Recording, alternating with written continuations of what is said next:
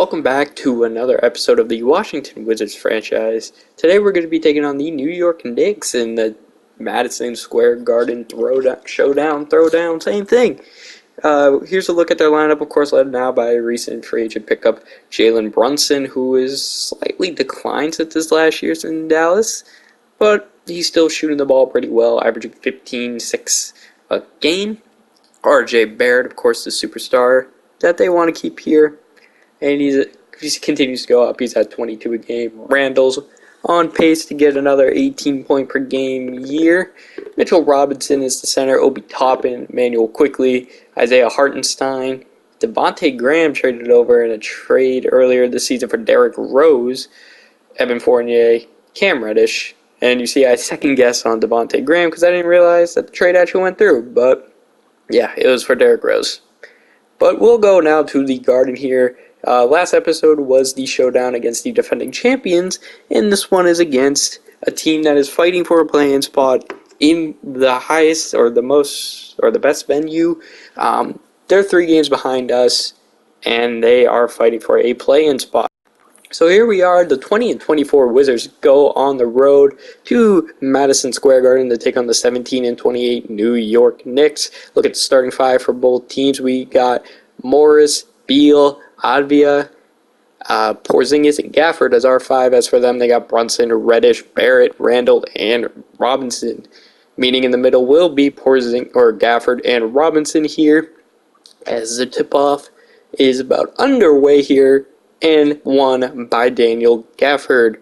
First looks here will be on the Knicks side of the ball, though, and as a defensive rebound, Julius Randle all the way shoves Morris out of the way, gets an easy bucket for the first points of the game. Next possession for the Knicks, it's Brunson driving in, beats Porzingis, and he lays it up now 4-0 for the New York Knicks. They keep the ball here on their next possession. It's R.J. Barrett, and all 3 superstars get a bucket to start the game, as Washington could not get anything on the board. It's back to R.J. Barrett here. Steps back, drives in, throws up a lob, and it's turned over. That was the first bad sight, and we had to take advantage. Bradley Beal drives in, kicks out Monte Morris for 3, and we cut the game down in half with our first points of the day. Going to Monte Morris. Going down to Shackton full MVP, Daniel Gafford, and he makes his way around Brunson for an easy layup with the drop step. 6-5 now. Brunson on the other end, bringing it up, and he'll dump it off to Randall, who scores easily, beating Porzingis and Morris in the pick-and-roll game. Randall has 4 early points and 3 rebounds to that point.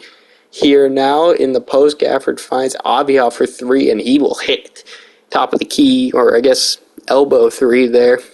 And it's 8-all here early on with still 6 minutes to play here in the first, but Brunson drives in and gets an and one layup. Monte Morris calls for the foul there.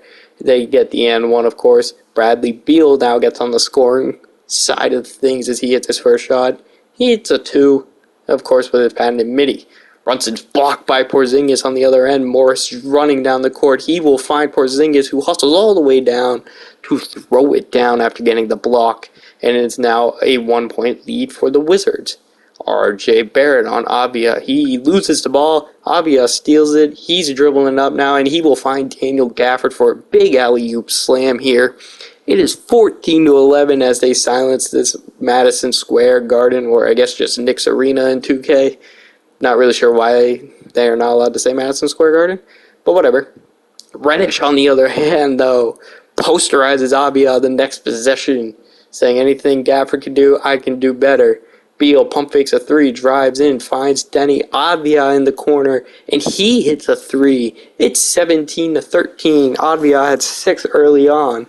4 minutes to go now. It's Cam Reddish who needed to light it up, and he finds R.J. Barrett in the corner for 3, and he hits it now. It's a 1-point game as the Wizards take time.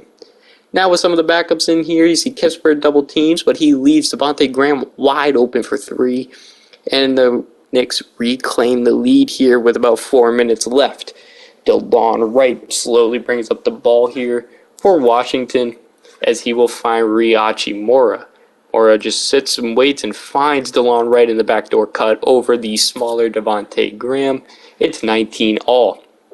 Hartenstein goes inside, finds quickly back to Hartenstein. Carey trying to play defense on both, but he's not able to. It's an easy layup there for Isaiah Hartenstein.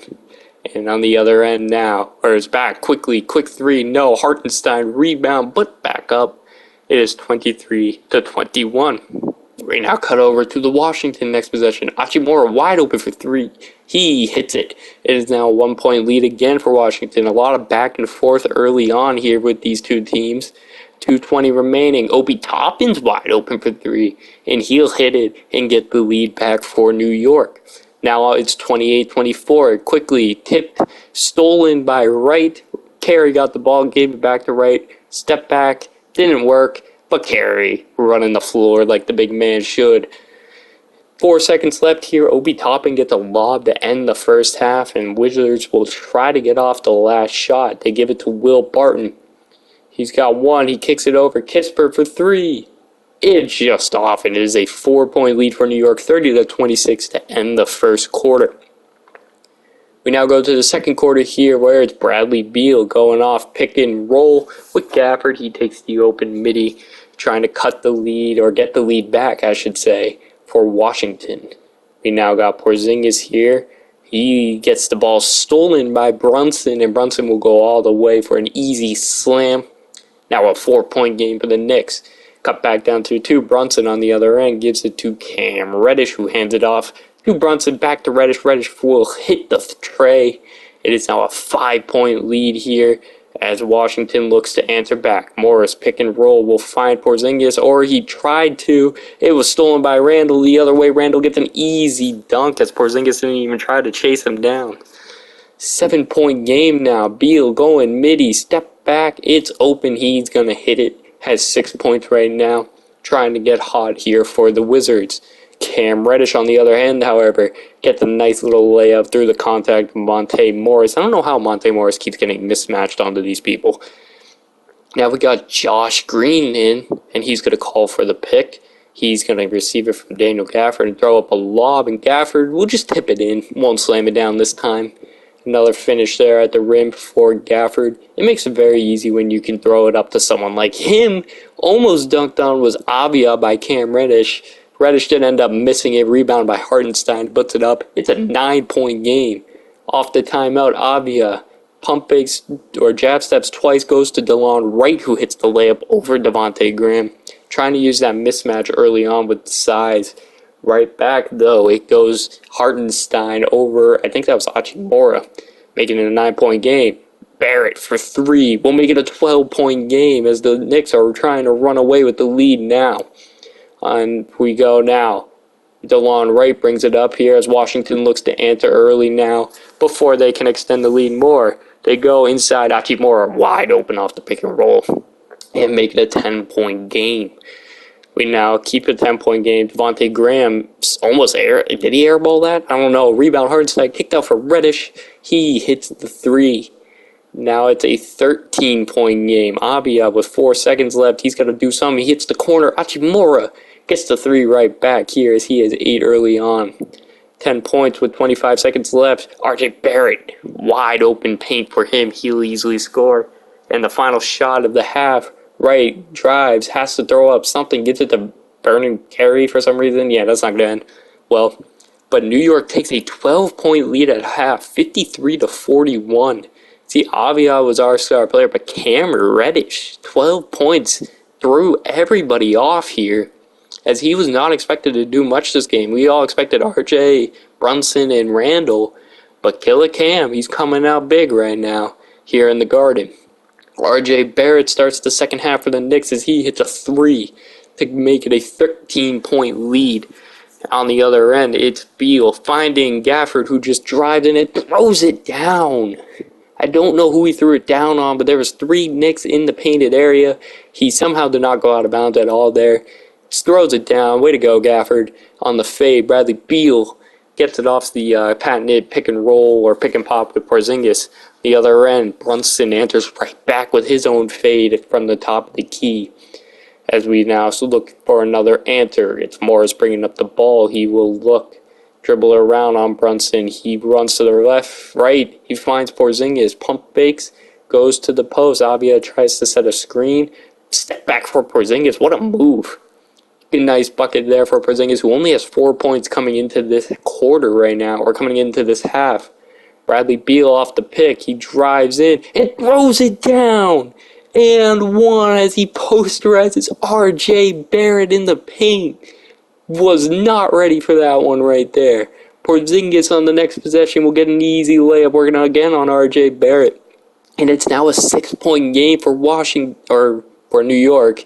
Washington has cut the lead down, though, to about half. Manuel quickly, though, will quickly get fouled there. He'll go 2 for 2.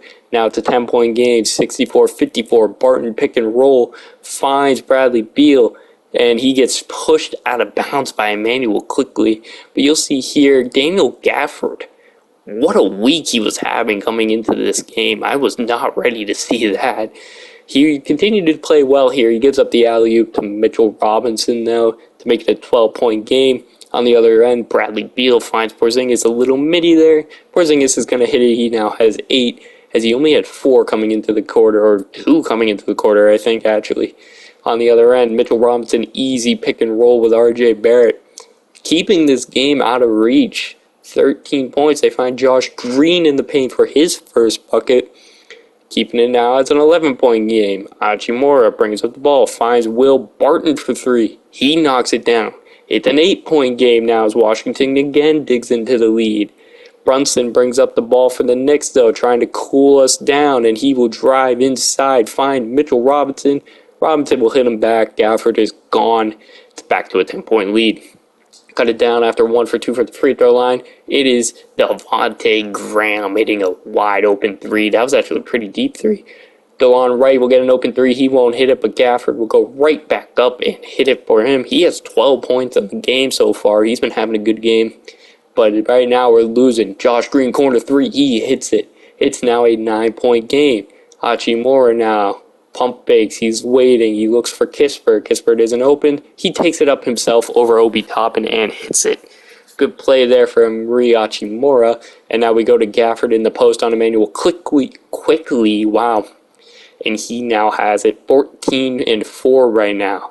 Again, Hachimura waits for Kispert, can't get it. Goes to the post, just misses there. That was the last shot for us in the third. As now the Knicks are looking to get a quick shot off. 2 seconds, quickly, deep 3. And he's fouled by Josh Green. And Wes Unseld Jr., he calls for a challenge because he doesn't think that Josh Green touched him. He thought he jumped right by him, not in his landing space at all. But off replay, you'll see he made contact with his arm. And that would be 3 free throws for Emmanuel quickly, who would go in and hit all 3 of them right before the end of the third quarter. What a mental error there by Josh Green. Now giving them a 8-point lead to start the fourth. We go to Bradley Beal and Porzingis pick and roll here. Beal fades and drills it. He has 13 on the night. Cuts the lead down to 6. Brunson on the other end, though, quickly answers, just hitting another midi of his own. I feel like every time Bradley Beal hit a midi, Brunson came right back and hit a midi, because they had exactly 13 points, and I feel like that's how they scored. Gafford gets the ball here, kicks it over to Porzingis, who then hits a midi at Porzingis. I'm pretty sure has had 8 in this half, after only having 2 in the first half. Brunson answers right back, though. Easy midi for him. It's a 8-point game? 9-point game? No, 8-point game.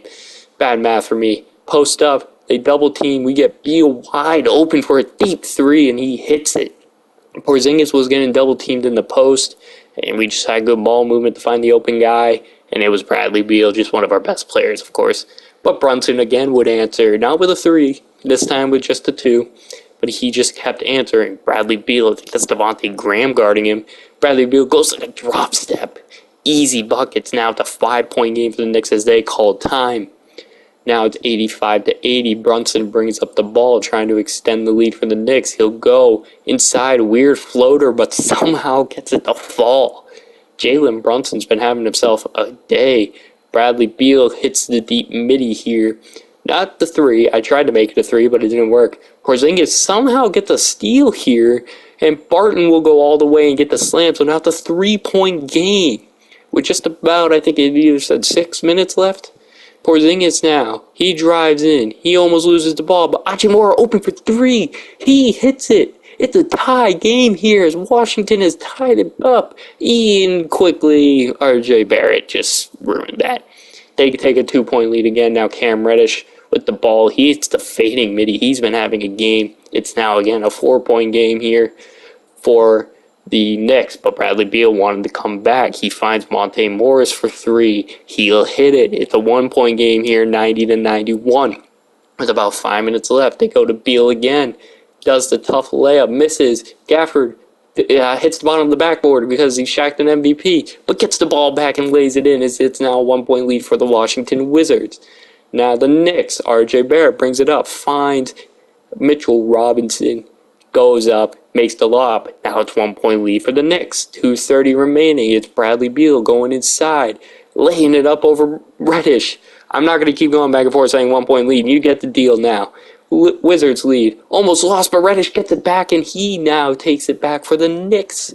With 2 minutes left, these teams are going back and forth in 1-point games right now. Morris waits and brings it up just past the 2-minute mark now as it gets handed off to Bradley Beal. Beal gets the screen. Wide open midi. He fades and greens it. 24 on the night for Bradley Beal as he's been having a great second half, or great game all around. Now it's a 1-point lead. Wizards have the ball. It's Bradley Beal inside. Gets the layup to fall. 3-point game now. Wizards extend the lead to 3. And then Randall cuts it right back down to 1 with 1 minute left. But Bradley Beal on fire here in the fourth quarter as he slowly brings it up. He gets a screen from Gafford. He goes fading 3. He's got it. And it's a 3-point game with 1:03 remaining. Randall answer quickly. He can't. Porzingis rebound. Brings it up to Bradley Beal, who will slow things down. And he will look to call for a screen here from Porzingis. Going for the pick and pop. Beal gets the open paint. He finds Abia in the corner for 3. And Abia in and out. It's 36 seconds remaining now. Cam Reddish runs it up for New York. Cutting is R.J. Barrett. It's a 1-point game again here, but they're going to quickly try to come up and foul if they need to. But they don't actually foul until about a half court, so like 5 seconds have gone off. And after going 1 for 1, his second one falls. It's 99-102. Randall now at the top of the key with about 20 seconds left. He looks, drives inside. Wide open Jalen Brunson for 3. And it's a tie game with 14 seconds left. Morris tried to help in the paint for some reason, and this ball is going to Bradley Beal. Now, 9 seconds left. He calls for the screen. Time cooking down to 5. Beal, open midi. He takes it and drills it with 3 seconds remaining. Knicks don't have a timeout. Randall's got to go for the full court shot. Hits the rim, and that is game. Bradley Beal hits the game-winning shot for the Wizards here as they sneak out of the Garden with a 104-102 win. See, Jalen Brunson had 22 points, R.J. Barrett 19, Cam Reddish had 16, Hartenstein had 10 and 9. Randall did the worst out of everyone with an 8 and 8. It was definitely a good game for the Knicks. Bradley Beal took over there in the final quarter, and he won us the game here. See, some other guys shot okay, but not many shots. Avia did not shoot well today. But, man, what a finish to the game here. Kispert also shot 0 for 6. Yeah, forgot about that part. But you can see the comparisons here. We shot 53% on 33% three-point percentage, but they also did as well. Now we go and simulate, and I decided to simulate up to the trade deadline here. So you'll see a bunch of trades that happen. Next episode will be the trade deadline, and that's where we will make our trades at the trade deadline if we decide to make any. You see here we win against the Orlando Magic and Mavericks and the Rockets, so we extended our winning streak to like 5, I think, at this point. See other trades going through. Terrence Ross for Caleb Martin, just swapping second-round picks. We lose against the Pelicans, which kind of did suck. Caleb Martin for Kendrick Nunn in a second-round pick. Beat the Spurs, and we beat the Pistons. we had an injury there that I thought was, I guess, a trade, but whatever. I did not accept that trade because that was just a weird trade. Accidentally simmed through the draft there, but you see we're on a 4-game winning streak, just after our 5-game winning streak. I declined this trade here for Dennis Smith Jr., and we now play the Cavs, and we beat the Cavs, so we're on another 5 and make that 6-game winning streak right at the trade deadline. I go through all the box scores, see Beal and Porzingis had 30-point games. Some other guys did all right, not great. And then you'll see their lineup here. I also realized I still have an 11-man lineup. I don't know why. I'm probably going to cut that down sooner rather than later. You see Porzingis this game, though, went 12 for 13 from free throw. You see the game against the Rockets. Bradley Beal had 34. Monte Morris, Porzingis had a double-double off a rough shooting night. We then cut over to our only loss during the simulation, which was the Pelicans. Beal still had 35. The rest of the team, not really well. Definitely need to get some more minutes for some of the good guys, though, instead of running all these minutes to bad people. We did end up getting another win where Beal scored 30 again. Porzingis, 22, 8, and 7 with 3 blocks. It's a pretty good game. He had half our team blocks. Pretty well. Then we, of course, won this game here. Beal had 24, 23, and 10 for him.